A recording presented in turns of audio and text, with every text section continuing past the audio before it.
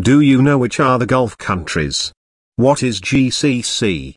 Which countries belong to the Middle East? Are you confused? Let's check. This is the portion that I am going to explain now. There is Arabian Sea, Red Sea, Mediterranean Sea and Persian Sea. Now I focusing on Persian Sea. This is the Persian Sea. Countries with a coastline on the Persian Gulf consist of Iran to the north, part of Oman to the east, the UAE and Qatar to the south, Saudi Arabia to the southwest, Kuwait and Iraq to the northwest and Bahrain. Let's go to the Gulf countries. The Gulf countries is used to refer to the countries that border the Persian Gulf on the Arab side. Yes, Iran is not a Gulf country. The Gulf countries are Iraq, Kuwait, Saudi Arabia, Bahrain, Qatar, the UAE and Oman. What is GCC? The Cooperation Council for the Arab States of the Gulf. Commonly known as Gulf Cooperation Council, GCC. It is a regional intergovernmental political and economic union. It consists of all Arab states of the Persian Gulf except Iraq.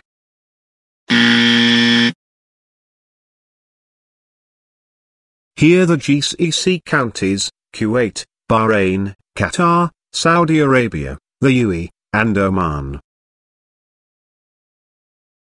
All GCC countries are monarchies. These are further divided into three constitutional monarchies. Include Qatar, Kuwait and Bahrain. Then, absolute monarchies. Include Saudi Arabia and Oman. Last, federal monarchies. The UAE.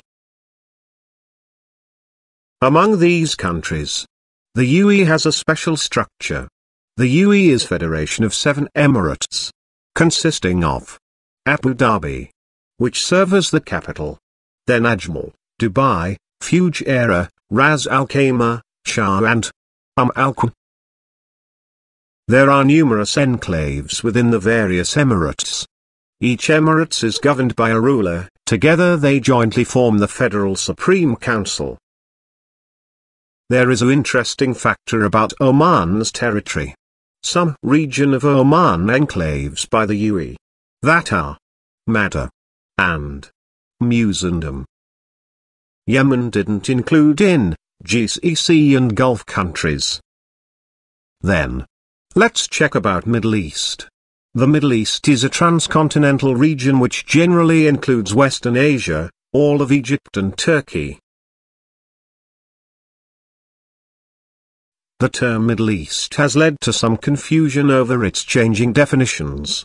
Nowadays we use the term Greater Middle East, which adds the Maghreb, Sudan, Djibouti, Somalia, Afghanistan, Pakistan, and sometimes even Transcaucasia and Central Asia into the Middle East region.